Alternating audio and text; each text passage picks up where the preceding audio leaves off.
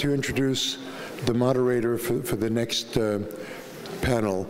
The moderator is Dr. Aasim Padela, who's the director both of the Program of Medicine and Religion and also the Divinity School's Initiative on Islam and Medicine here at the university. Dr. Padela is an associate professor of medicine in the section of emergency medicine and a faculty member at the MacLean Center. Dr. Padela's work as a clinical researcher and a bioethicist has focused on improving healthcare outcomes and experiences in the American Muslim community. He's developed methods for designing community-based healthcare interventions and hospital policy accommodations. Additionally, Dr. Padela has collaborated with Islamic study scholars and with institutes worldwide to analyze how moral reasoning and scientific data concerning modern biomedicine interact with traditional Islamic frameworks. Today, Dr. Padela will be the panel's moderator, and he will be, we're changing the order a little bit, he will be the first speaker on the panel, and the topic that he will talk about is Muslim conception of motherhood, gestational surrogacy, and uterine transplantation at issue. Please join me in giving a warm welcome, Dr. Aasim Padela.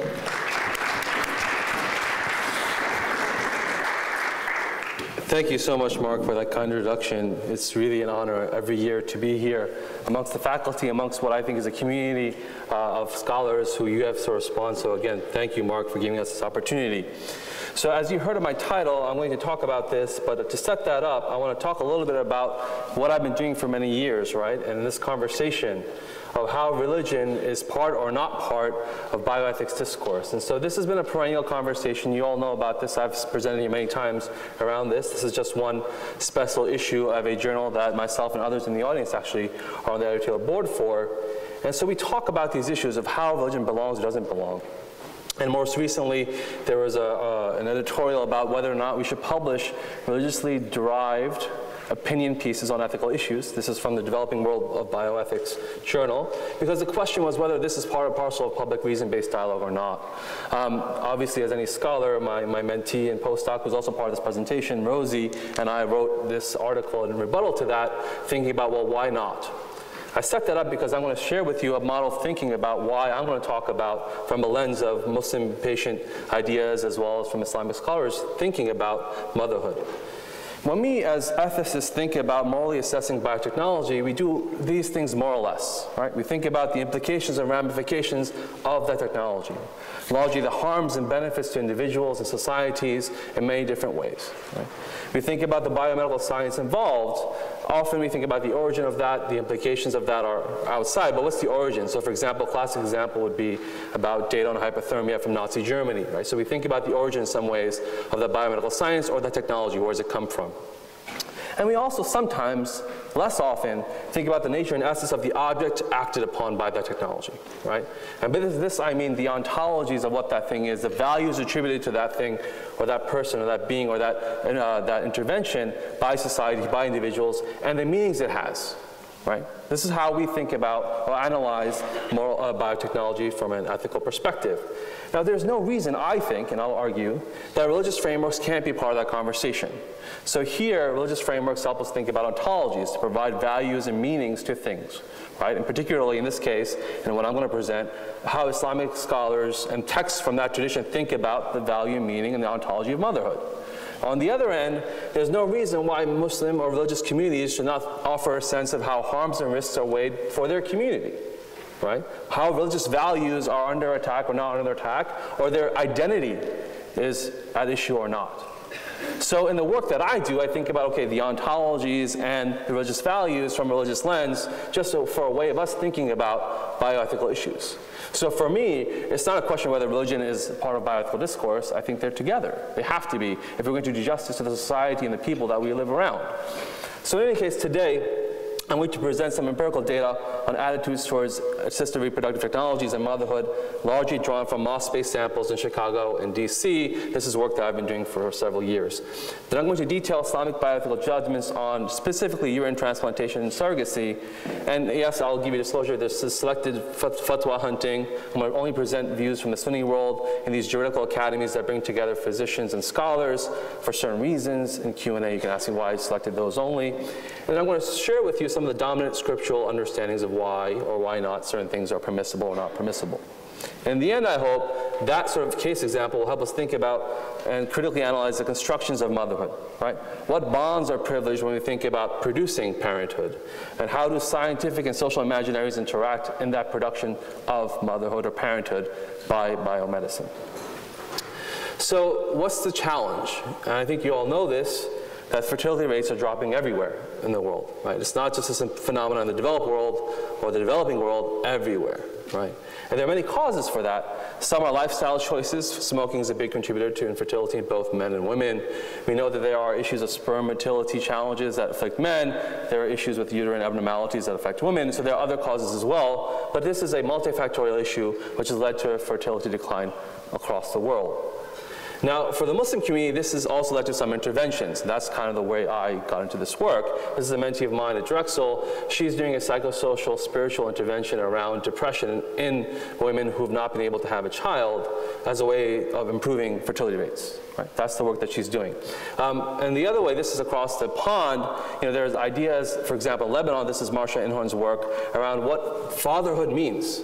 So if you're not able to have a child, is fatherhood under attack? Or when you're thinking about getting married, given the way that fertility rates are declining, should you also have some funds to allow for IVF in that society as part of your marriage sort of contract, right? So the masculinity is under challenge in certain ways as well and across the pond. In any case, to solve all of these problems, biomedicine comes in, right? And there are many ways that we can solve, or clinical infertility at least perhaps, by producing what I call parenthood links, right? And these can be from genetic parenthood links through artificial insemination, IVF, right? Through all the way through social bonds, right? We can kind of think about how gestational surrogacy works or doesn't work, and there are some ideas around whether or not adoption and fostering is part and parcel of intervening upon the social determinants of health for the issue of clinical infertility, right? So in any case, this is how we produce parenthood, or some ways. Now, coming down the pike, you've heard about this in bioethics journals as well, the ideas about human reproduction through cloning, right? We already do that for dogs of movie stars in Hollywood. There's no reason why we can't necessarily do that, right, in the coming years for humans at the University of Chicago, perhaps. And the other idea is about creating synthetic gametes, right? For couples who are not able to reproduce, quote unquote, naturally, perhaps we can deinoculate sperm and put it in a donor ova, and therefore you can now have a same-sex couple having a child through synthetic gamete production. Again, the science is not too far off. So these are things that are coming down the pike, but I'm not going to talk about them. I just want to spend time talking about uterus transplantation and gestational surrogacy here in this presentation. All right, so now let's kind of take a journey through how Muslim communities think about these sorts of things. I mentioned to you that I do empirical work in mosque communities. This is data from 4 mosques within Chicago and DC, where we were doing rigorously tailored, or an RCT actually, on organ donation and end-of-life care. And before being in, or right at the first session, we had a survey. In that survey, there were attitudes around RERT that we included, these questions. I'll share some with you, but for the purposes of you analyzing the implications of the data, you should know this is adult, males and females, right, who have had no experience with organ donation or transplantation, and they're fluent in English, so I only used an English-based survey. So here is one sort of panel of that survey asking about reproductive health. We asked, according to your perspective, rank, which of these 4 things define motherhood for you on a rank order scale. Sharing genetic material, the act of bearing someone, right, pregnancy and delivery, breastfeeding, or raising the child. Which is the most important, and you would rate that. And then we said, imagine yourself as part of a healthy, happy marriage, right? And you were afflicted with something, now you have to pursue an option of treatment, and all of these are efficacious. How do you think about IVF? Are you comfortable with that? Egg donation, and so on and so forth. So this is what we got out of that survey. We had 158 people. There were about equivalent number of male and women participants, largely a South Asian sample based on the mosque that we went to, largely individuals who were not born here. However, they'd been here in the States a long time, right? You see greater than 15 years, 82% of the sample. And this is largely a Sunni mosque, and there's a reason why in the discussion I'll talk about why Sunni mosques and their views are different than Shi'i mosques. So this is social demographics. Obviously, I went to mosques, so you can imagine that the ratings of religiosity were very high amongst this group. So I won't go through that, but they're a very religious group. So what do they think about motherhood? This is what came out of that first question, right? So what do you think is the number one determinant of motherhood? And you see here that the responses were raising the child is perhaps the most common amongst the group, right? Number one, 38%. But sharing genetic material or the act of gestating a child was also not far behind, 28%. The idea of breastfeeding was a minority view, or very few people felt this was the determinant, number one. But you should know that in the Islamic tradition, there's an idea of milk motherhood, right? Milk kinship. So this was something that we put into the survey. So anyway, you see that. Now thinking about the treatments I proposed, let's talk about gestational surrogacy. So you all know in gestational surrogacy, genetic links are maintained, right? The progenitor of the ovum and of the sperm are the married, or not married, but the couple that wants to have a child. And then you involve a gestational person to be a gestational carrier for that child. So genetics are fine, right? But it involves a third party. And so you see here, the group, these participants were not very comfortable, right? Overwhelmingly not comfortable with the idea of gestational surrogacy. Now, in uterus transplantation, genetics is not an issue, neither is gestation. Right? You have a donor who's given a uterus, and so those are preserved. Yet you see, again, maybe a little less significant, but there's uncomfortability around this idea as well as a solution to not having a child. So then we said in that survey, we also asked, what about this idea, right? I would choose not to have children. Not those four options, just not have a child. Then, again here, people are uncomfortable with not having a child. Yeah? All right. So what's the summary? So I showed you the uncomfortability data, right?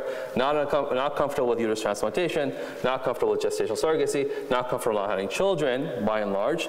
And if you did predictive associations, right? I didn't share that table with you, but you would see that individuals who are not comfortable with not having children were also not comfortable with doing uterus transplantation and surrogacy. So these sort of trended together. And what was obviously interesting in this sample that's highly skewed, those are more religious, right? They were particularly not comfortable with the idea of uterus transplantation, all right, amongst all the other associations. So that's the data about meanings and values from the Muslim perspective sociologically. Let's think about how scholars, or let me present to you how scholars think about this issue as well. Okay. So first, just as a caveat, we should know that there are many things in Islam, but the importance of the family unit is really central.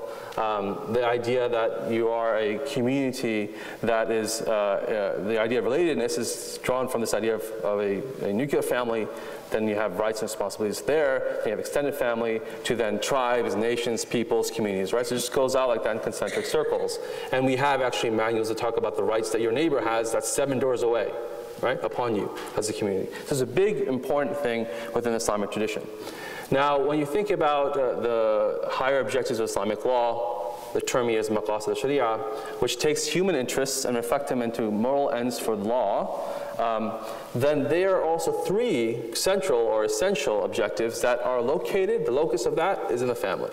One is the preservation of lineage, the preservation of progeny, and even the preservation of wealth, which inheritance goes through family structures, right? In the Quran, there's a distributed shares for each person, how closely they're related to you. These all are part of the family. Now you should know that scholars say there are 6 total essential objectives. 3 of them are part and parcel of the notion of the family unit, right? So it's really, really important to think about. So let's think about options. I like the fact that John Lantis mentioned this idea of going to spiritual hero, and this idea of an ontology of healing within traditions. So I can't talk about those treatments until I talk about the idea of how healing occurs, or how Muslims think, or Muslim scholars think about healing. So you have examples about treating infertility in the Quran. One of the first verse, now I can't point all the way up there, can I? Yeah, maybe. So this verse talks about the idea that for God is the dominion of the heavens and the earth. He creates whom He wills. He gives as a gift to some children, those children being men and women, and for some of them pairs, right? Men and women, male and female child. The important part of the verse is right here. And He makes some aqim, barren. He is all-knowing and all-capable. So this idea that there are people who are always going to be a part of the normal bell curve who are infertile, and this is part of God's plan.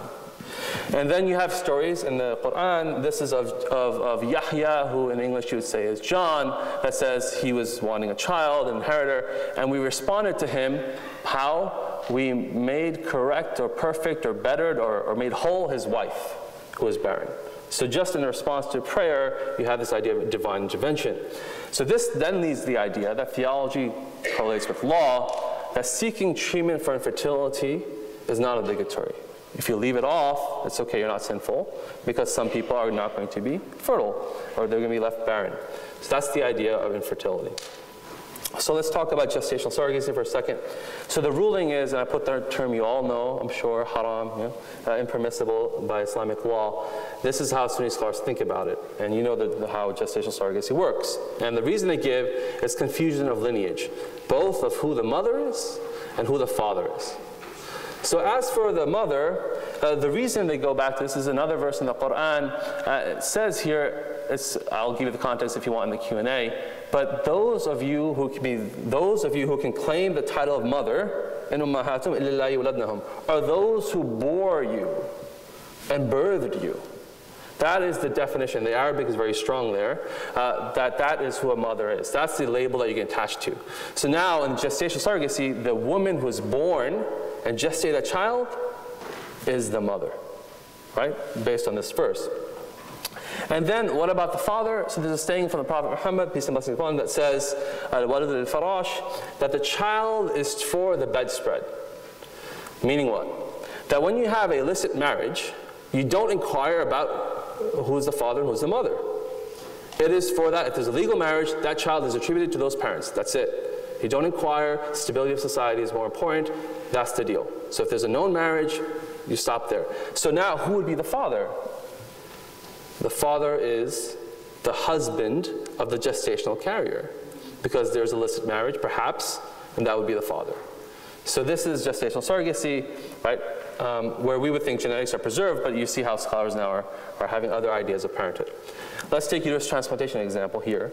So just to preface, right, the idea of organ transplantation in the Islamic tradition, scholars say that if it's life-saving, it becomes obligatory, otherwise it's permissible, and in some cases it is impermissible. So when you talk about sex organs, the scholars sort of say that it's haram, it's impermissible, and the way they go about this is that they talk about the idea that it contains genes pass on heredity, and then therefore you'll have confusion of lineage. So you can't donate ova and sperm, or testes and tubes. Now, as far as the uterus, an interesting argument comes about within the scholarly paradigm. I'm not saying this is all scholars, but there's a group that talks about this, that there's a metaphysical reality attached to the uterus. And what is that? Again, you go back to the scripts, and they sort of say, and I'm going to kind of go through this entire verse, O mankind, fear or be conscious of your Lord that created you from one soul and created for it its mate and made from them many men, right, and many women. So all mankind comes out from that. And be mindful, fearful, be conscious of God, right, the one who you ask your rights from, and wal-arham, and the womb. So there are other sayings of the Prophet, the idea that the womb is going to ask, did you cut relations off with me? Meaning you didn't talk to your parents or brothers or sisters or children in the afterlife. That will demand rights, and that you'll be sinful for not completing the rights of the womb. So they say, okay, we have some question about whether or not uterus transplantation is okay. Now you're going to tell me that in Saudi Arabia they allow uterus transplantation. That's true. But I'm just telling you that there is another dominant view that this might not be permissible. Now to an interesting case. When I presented this in a Muslim context, people understood it, but I just want to say it's not just a Muslim context. There are many contexts where there are polygamous marriages, right? Here is from the States. This is a Filipino soap opera. And so there was an interesting case presented to a fiqh council in 1984 and 1985 about this idea of gestational surrogacy within two wives of the same husband. So I know my time's ending here. The idea here was that they first said this is permissible because there's no confusion who the father is, because it's legally wedded, right? And we will just assign the rank of a milk mother to the gestational carrier. We're fine. Then the year after, they said, no, we can't do this because the scientists came and presented data that perhaps you don't know which ova. Is it which ova is part of that embryo?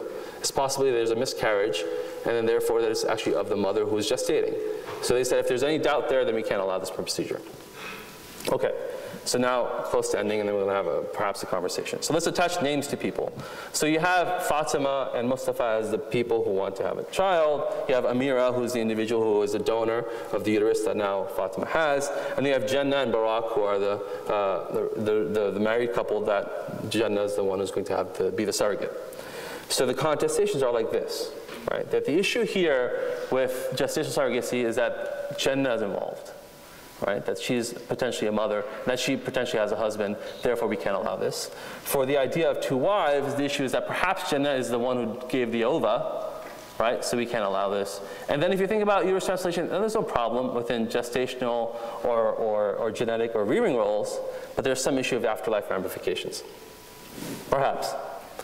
So what do we see here when you combine the data from the community as well as from the scholars? That all groups, right, scholars and laity, agree that motherhood, or see motherhood as a composite of genetic relationships, gestational relationships, and rearing relationships, that these have to come together to assign the notion of parenthood. And in this case, I'm talking about motherhood. Yet, you know, as you can imagine, scholars want to update their sort of metaphysics and think about their law. So genetic science read into Islamic law, I would argue, perhaps was not the best thing. Right? Maybe it was a positive element, maybe it wasn't. Why? Because we can't fully privilege genetic bonds, as you see. Right? And I mentioned, I'll tell you what the Shias do. So the dominant tradition, the Shia tradition, says genetics equals parent. Right? So they're able to move away and say these things are permissible, but then they have to work out how you deal with the ideas of who you can marry and not marry, inheritance and everything else, but they just take the genetic vote fully. Sunni scholars don't. Lastly, this issue, right? So now we want to use this data to counsel Muslims. Well, Muslims don't want to be childless either. But there's no acceptable biomedical solution that maintains these three sort of linkages, right, and doesn't also implicate afterlife bonds. So I would say we don't yet have a solution that would meet all parties' needs. Perhaps adoption and fostering, but then I said to you, if we think this is a problem, are we going to be interacting in those social determinants of, say, for example, depression? Are we, or are we not, as a healthcare system? All right, so I'll end with this slide. I mentioned to you this is the way that we think about, or I think about, how we assess moral assessment, how we assess biotechnology, harms and benefits. From the data presented, there's an issue about lineage confusion versus having children, right? Benefit, harm. In terms of the origin of biomedical science, one of the things I present to you is this issue of whether the donor of that uterus is now a parent. Their uterus will ask about rights on the day of judgment. And lastly, when the scholars are talking, what constitutes motherhood, what constitutes a child? So these are all things that we have to deal with as we think about interventions and policy solutions in our society. I'll end there. Thank you.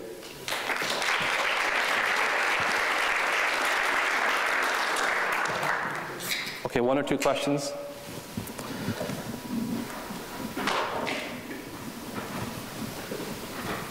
Yes? There was a slide where you showed the uterus, and you were talking about the transplantation. But isn't it possible that a uterus would be transplanted and the native ovaries would be functioning? So, and it seemed to me your logic was based on the assumption that the ovaries were also being transplanted. No. So because they dealt with that, but you can't have egg donors, right? So the ovaries are an issue of, well, there are eggs that are contained within the ovaries, and that leads to genetic bonds. But when he specifically talked about the uterus itself, the thing that is gestating the child, that is going to give nourishment to the child, will it then demand rights in the afterlife that that child didn't recognize who I was? Yeah. One more, any questions? Yeah. Yes, sorry, yeah. Nice talk, enjoyed it. So I'm curious about, you surveyed people and you asked about their discomfort, and the discomfort seemed to correlate with the level of religiosity. But I'm a little uncomfortable with using discomfort as a surrogate for like being informed by religiosity. Yeah. So, I mean, discomfort can come from a lot of different things as well, right? Yeah. I mean, unfamiliarity, things like that. Yeah, so actually part of the reason I'm leaving today is I'm presenting this larger data to a UNESCO conference in Morocco tomorrow. And the question is, are the relationships between these based on scholars thinking, or scholars thinking, right, meaning scholars have taught communities that's why they're uncomfortable, or is the idea that they're uncomfortable, so now we should think about how scholars think about it, right? What's the relationship? So only one point was related to religiosity, that was uterus transplantation. And I interpreted that because uterus transplantation in general is plurality within scholars. Some say you can't do it. But all the other relationships had nothing to do with religiosity, which is my point. Is there something else going on? It's not that scholars say something and then people believe. That's not how it works. So that's what I'm going to present there. Nice. Thank you. With that, we'll end. Thank you all, and I'll introduce the next speaker.